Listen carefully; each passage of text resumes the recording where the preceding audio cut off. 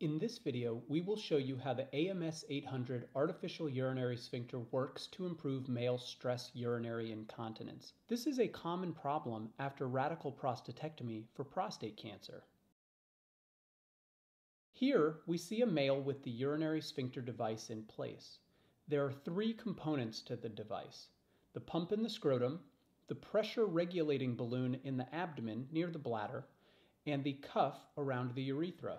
The cuff is inflated at all times, preventing the passage of urine with cough, laugh, and sneeze. When the man presses the button on the pump, the cuff deflates and allows the man to urinate. Over the next 2 minutes, the cuff then passively reinflates on its own. For more information, visit us at southlandurology.com.